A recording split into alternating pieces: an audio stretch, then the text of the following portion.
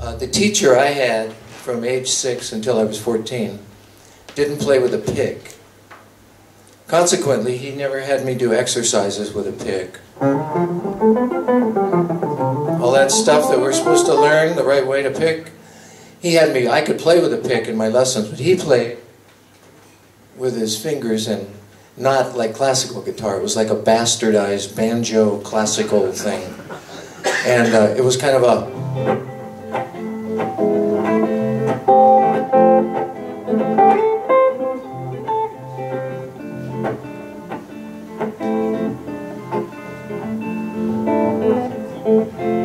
right? Or... So I come from a whole other place, guys. I remember he taught me, I don't know, like Malagueña or one of those. But it was just his way of teaching it. I'm sure he didn't really know the music, so I learned all these bastardized versions of these tunes that I thought that's the way it goes, and that's the way the teacher showed it to me. But what I was getting at is there's a huge hole, if you will, in my technique. Because I didn't have a teacher that taught me with a pick. Consequently, I never had to practice.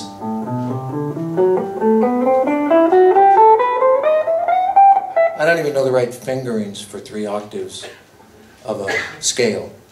And then the minor scales and all that stuff. So I kind of have skated by on that for years and found a way for me to make music out of what I do have technique-wise. But there are a lot of guys like Matheny and these guys who own the guitar technically.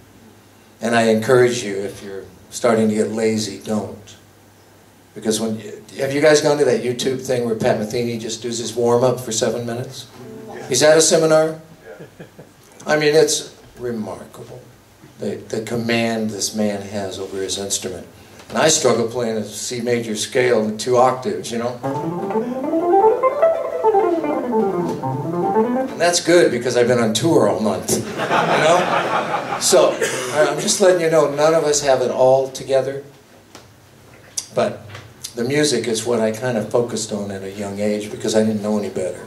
But I wish I had better technique. That's the honest truth. Yeah, man. You get that harmony under your belt.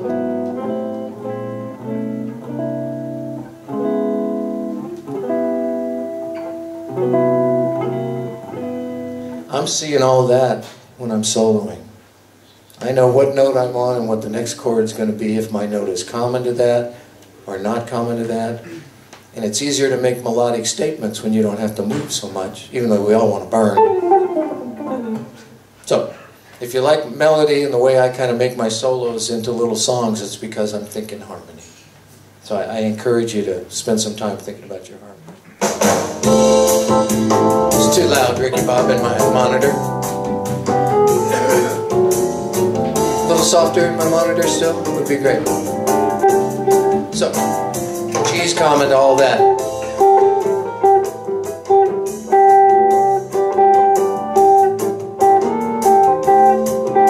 Okay, we all know that. E's pretty common except for the...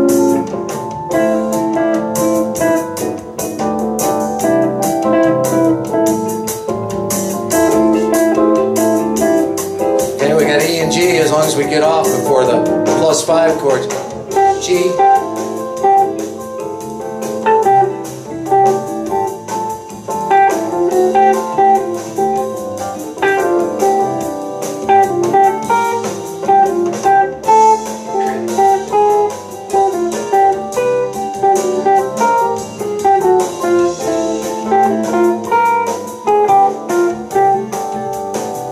I'm aware of all those things when I'm playing.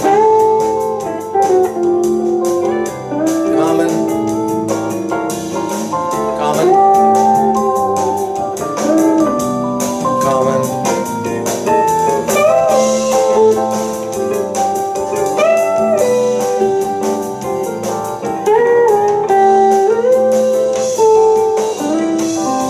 Okay? Kind of my concept.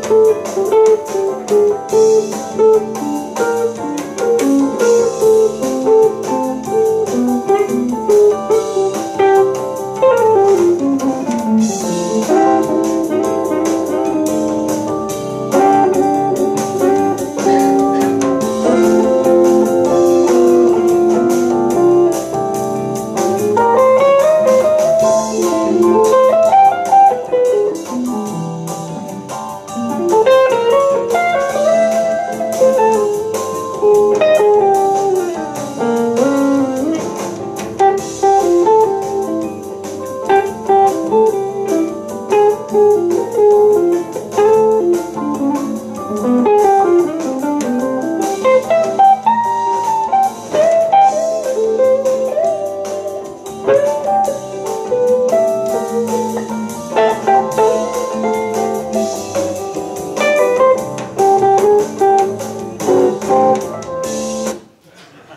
of the concept. I go into that in a lot more detail, by the way. And this is not just a promo, but I have a new teaching DVD coming out before Christmas called 335 Improv. And I really explain what's going on in my head in very simple terms when the chords are moving. And that awareness of common tone is really a good thing to have under your belt, so you're comfortable. You can sit on a note and you know it's going to sound good.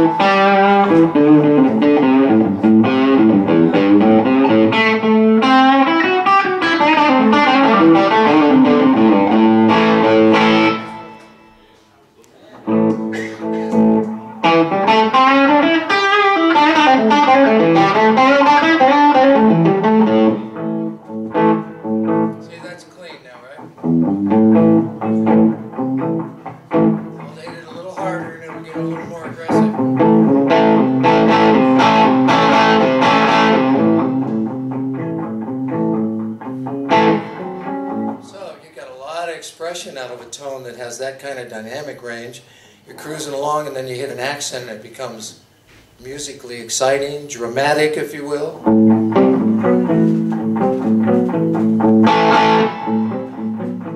So that's the kind of sound that I've always been working on. That soft to loud, aggression, clean. There's not much distortion on that at all. That's my touch, right?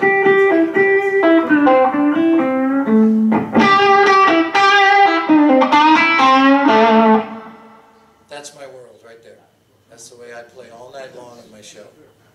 That kind of wide dynamic range.